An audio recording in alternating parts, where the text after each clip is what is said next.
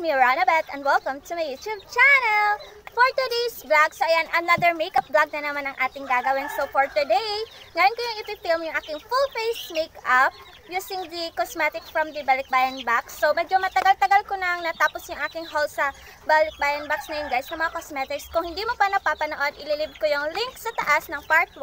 So bali yung mga hinol ko sa part 1 and part 2, yun lang yung gagamitin ko ngayon sa paggawa ng full face makeup. So without further ado, let's get into the video.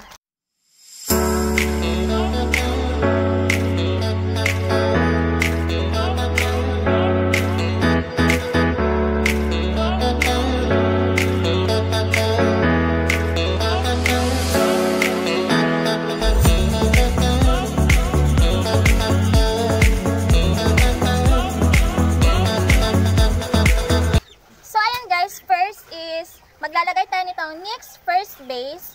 Ayan. Magsaspray lang tayo dyan bago tayo maglagay ng makeup setting face. So, ayan guys. Tatlong spray lang. And, isiset lang muna natin siya. Ayan. Next naman guys is maglalagay ako nitong Skin to Die for Pepper Thomas Roth No Filter Mattifying Primer. Ayan. Konting-konti lang guys kasi nag-spray na tayo nun kanina, yung ating first base. So, ayan, papatungan ko lang siya na itong primer from Pepper Thomas Roth. Ayan, guys.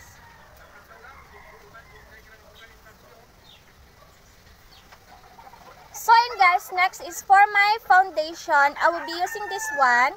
This, Your Skin But Better Color Correcting Illuminating Full Coverage Cream in the shade medium. Guys, nag-pump lang ako dyan ng konti. Then, ikakalat ko lang sa face ko. Ayan. Then, gagamitin ko lang tong sponge na to guys. Yung heart sponge para ikalat siya. Ayan.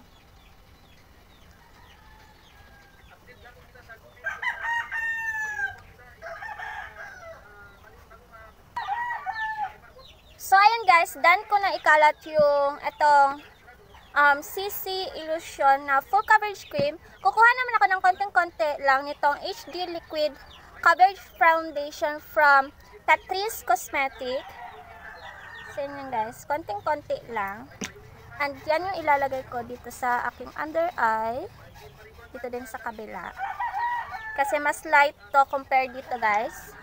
Ito mas light to. So, ito yung gagawin ko pang highlight. Ayan. Sa aking under eye. So, ayan guys. Isa-set ko naman yung aking foundation using this Super Stay Butter Skin Compact Powder in the shade 030 Sand. So, ayan guys. So, nag-iisa lang talaga to yung compact powder dito sa cosmetics natin from Balikbayan box. So, ito lang yung gagamitin natin. Ayan, isa-set lang natin yung ating foundation. And huwag kalimutan lagyan yung ating leeg.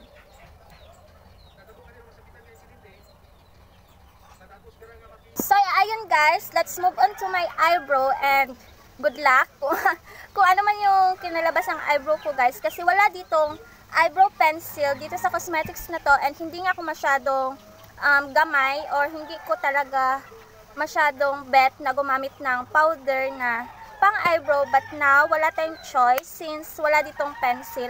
So I think ita-timelapse ko na lang kayo guys para makapag-focus ako. So ito pala yung gagamitin ko, yung Kiss New York Eyebrow Stamp, pero wala siyang stamp dito. So gagamit na ako ng aking angle brush. So mag-eyebrow muna ako guys and balikan ko na kayo later.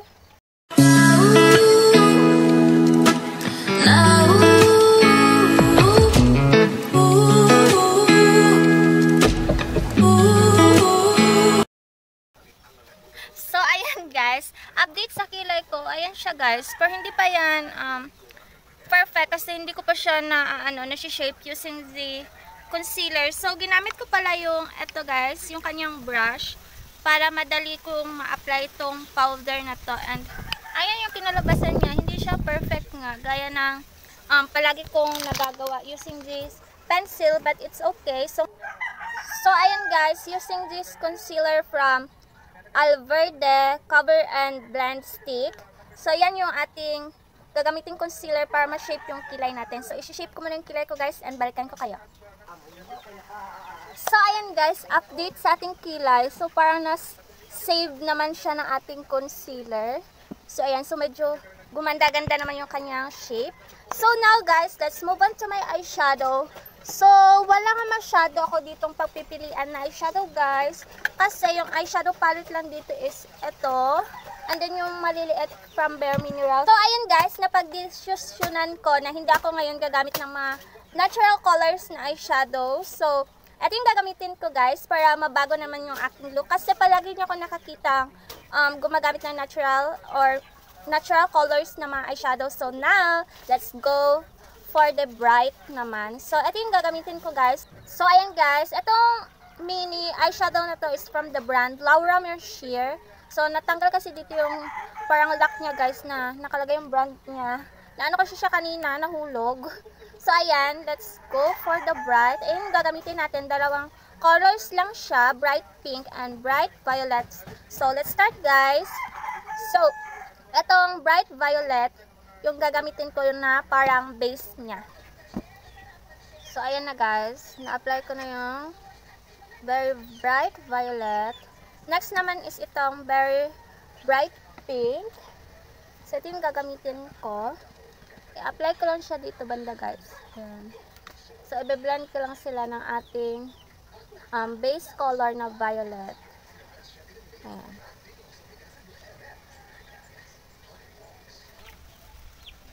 So, eto guys, gamit-gamit ko lang tong brush na to. And, blend ko lang sila ng maayos.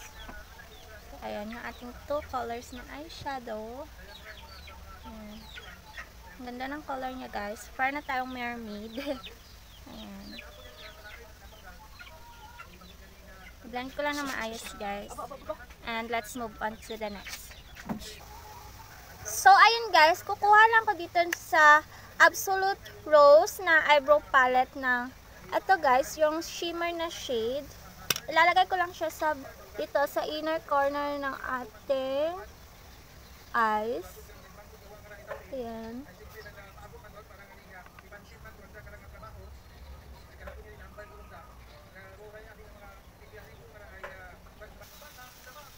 So, ayun guys, yan yung ating eyeshadow. So, now naman, let's move on to eyeliner. So, yung mga gagamitin kong eyeliner guys is itong mga UV eyeliner ko. So, mag-eyeliner lang muna ko guys and balikan ko kayo.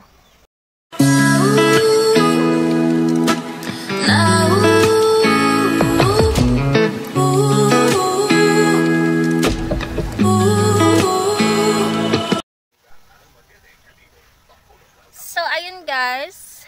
Ayan, nakapag-UV eyeliner na ako dyan.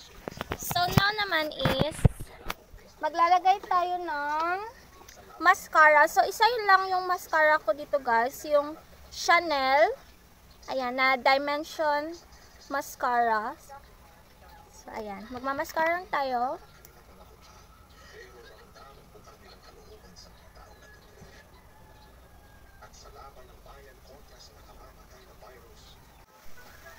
So, ayan guys, nakapag-mascara na ako. And now, magsaset ulit ako nitong Superstay Better Skin na compact powder bago tayo maglagay ng ating blush.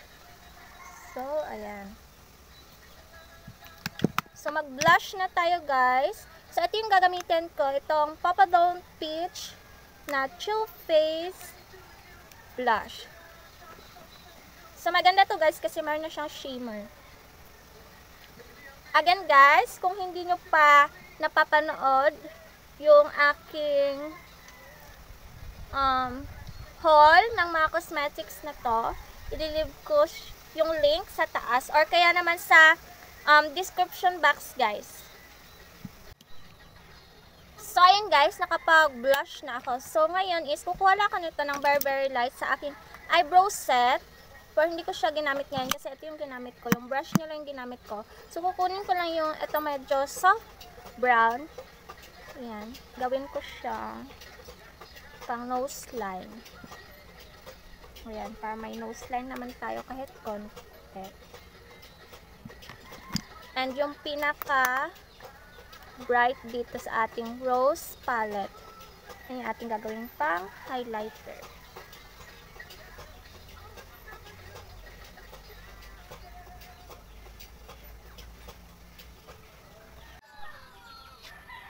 So, ayan guys, hindi ko na kayo na-update. Nakapag-lipstick na pala ako. So, yung ginamit ko is this from Ebony Cosmetics na in the shade Titi. Ayan guys. Yung parang violet siya. So, ayan. Ayusin ko lang yung hair ko guys and balikan ko kayo. So, ayan na guys, ang ating look. Parang maldita effect tayo dito.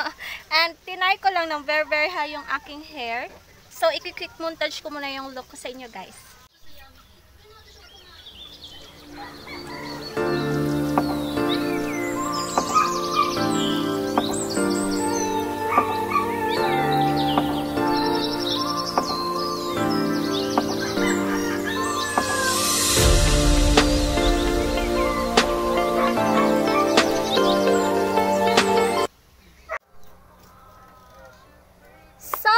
Guys, finally, done ko na gawin yung aking full face makeup using this cosmetics from the Balikbayan box. So, I hope nagustuhan nyo guys. So, walang daya talaga to guys ha. Kung ano talaga yung mga hinol ko sa inyo, yun lang talaga yung ginamit ko.